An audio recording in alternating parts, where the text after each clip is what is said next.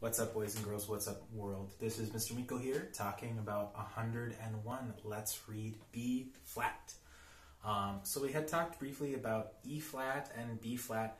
This is just sharing the other B flat. So we have one version of B flat that's on our A string, and it's just low first finger. And that's for all of our instruments. On the A string, it's going to be our first finger, but halfway between the start here and your first tape. And then for all instruments as well, on our G strings, we have a B flat as well.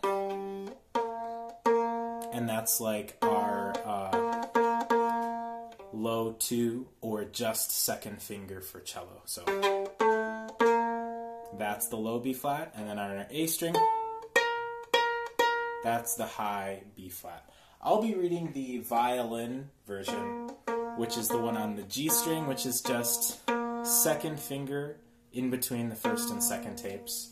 And then we'll walk our way up to D a little bit, or walk down from D. So here is Let's Read B flat. 1, 2, ready, and.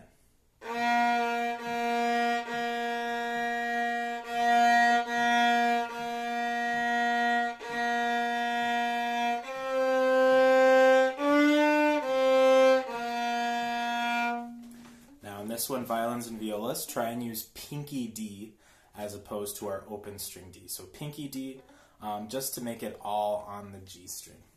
Here we go. 1, 2, ready, and.